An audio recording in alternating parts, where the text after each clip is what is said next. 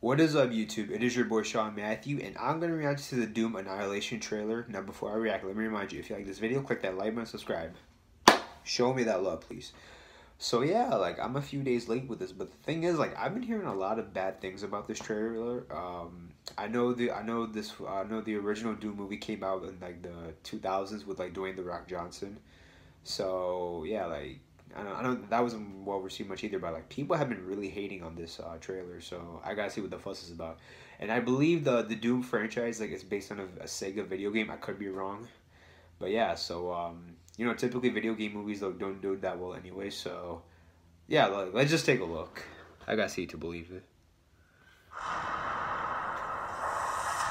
And received a distress signal moments before the base went offline.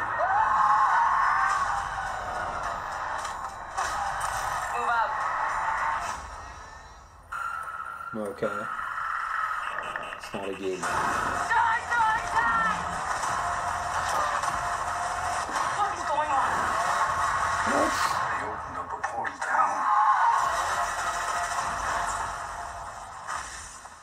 So yeah, my thoughts on this trailer, like, first of all, it's not even an official trailer, it's more like a teaser trailer. Or not even as, it's like a TV spot, but like they call it an official trailer. But yeah, like, I could see why people are hating on this. Like, Doom is supposed to be like a violent franchise, but like this looks very PG-13 or like even PG, so like it doesn't look very violent at all. So like I guess I could see why people are complaining about this.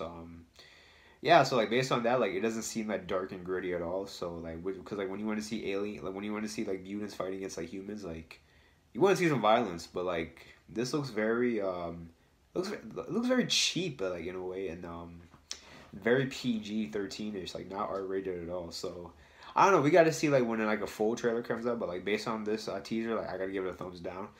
But I don't know, like maybe new stuff that comes out later, like it can give you it can change my mind. But for now, I gotta give the big thumbs down. But tell me, what did you guys think of this trailer? Leave your comments below, guys. And if you like this video, click that like button, subscribe. Thanks.